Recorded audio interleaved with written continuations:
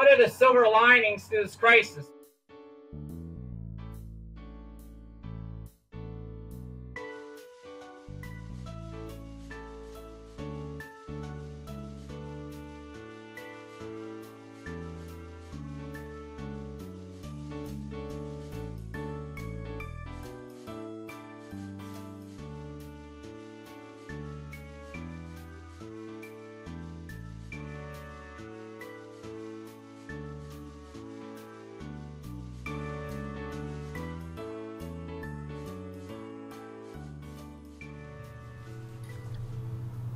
Social distancing.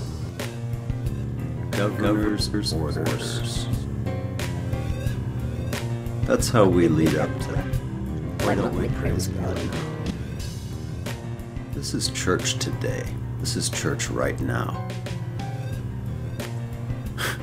If you want to call it that. I really don't.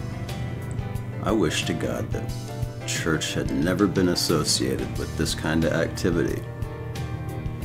I love the worship at this place. I'm not trying to make fun of this pastor or anything. But I have never met a man who calls himself a shepherd who didn't look like he was on thin ice with God to me.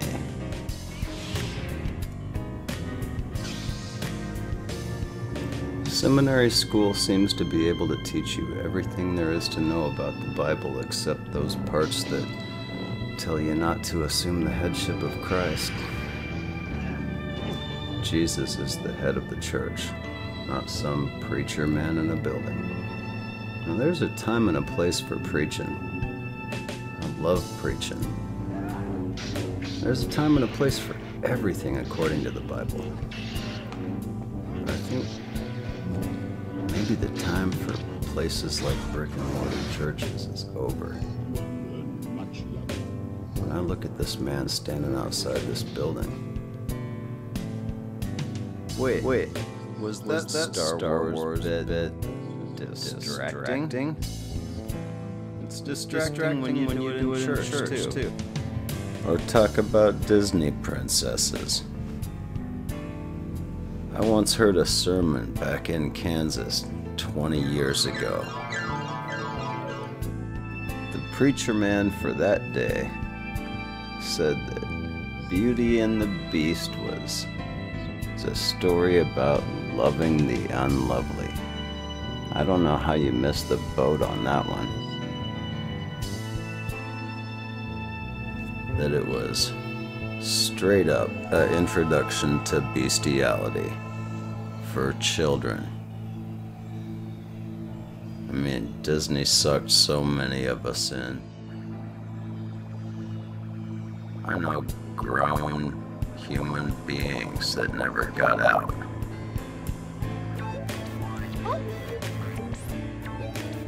Churchgoers, family members that don't know any better than to feed this kind of nonsense to their children. Did you notice the birth canal there? Boy.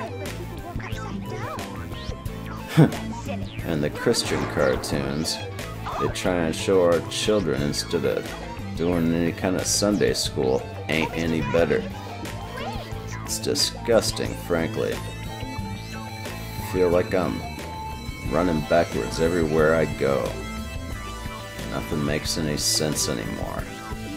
Can't even have a conversation about God with the pastor of my church, because he doesn't seem to understand who he is. What a world. Sometimes I get fed up with all this civilization. Just want to get out of here. Only one way. He's coming back soon. I look forward to seeing him in glory, coming on the clouds.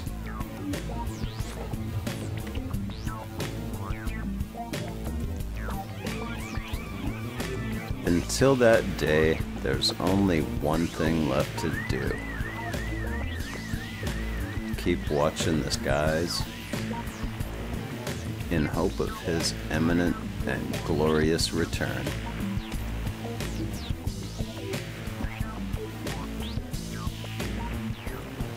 Jesus is coming back.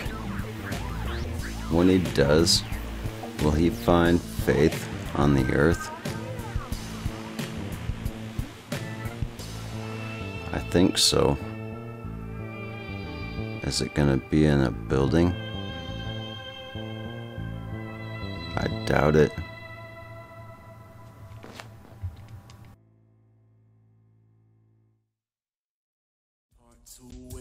Okay.